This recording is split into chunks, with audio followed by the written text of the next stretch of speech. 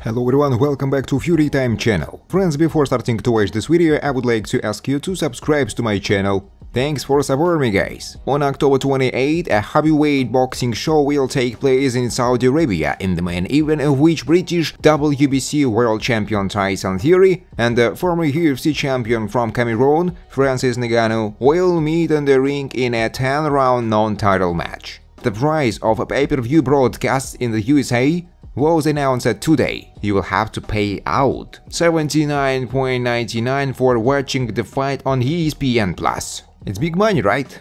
George Lockhart, Tyson Fury's nutritionist, spoke about the heavyweight boxer's preparation for a fight against former UFC champion Francis Ngannou. I would say that right now he is on 3,500 calories a day, but it depends on the situation. As he approaches the battle, his performance obviously begins to grow. In the last 2 weeks before the fight, he will probably eat 5,000–6,000 calories. His weight seems to decrease closer to the fight, Lockhart quotes. Recently, the famous heavyweight Tyson Fury has attracted a lot of attention to himself. Mike Tyson has trained Ngannou well, but it's not enough. That transformation of Francis was handled by Mike Tyson himself. The legendary boxer said that he helps Ngannou learn what he is capable of. The former UFC champion gave his all. Physically, he prepared perfectly, but as for boxing skills, there is a gap. Mike Tyson stressed that he did not teach Ngannou his style. He also noted that Francis has a very strong stroke.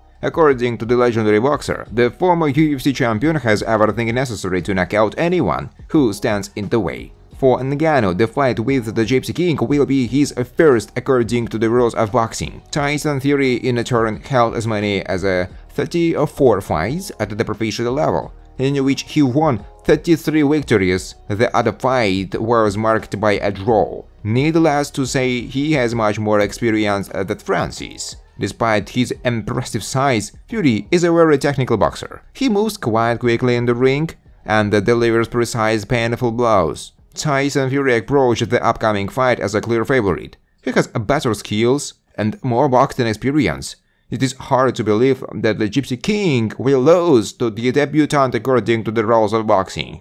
History knows many examples when boxers defeated MMA fighters in the ring. What is the fight between Floyd Mayweather and Conor McGregor worth? This time, most likely, there will be something similar. I think Fury will win, but he will probably need more than 3 rounds to win. It became known why Deontay Wilder has not yet returned to the ring. The 39-year-old American has held only one fight over the past 2 years, knocking out Robert Helenius. When you are the strongest puncher in boxing history, it's hard for other guys to tune in to a fight with you.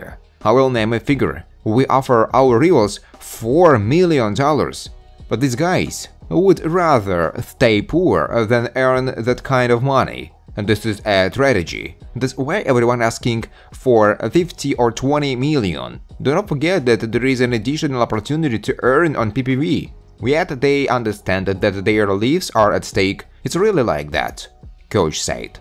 Thanks for watching, guys. If you like this video, please subscribe to my YouTube channel.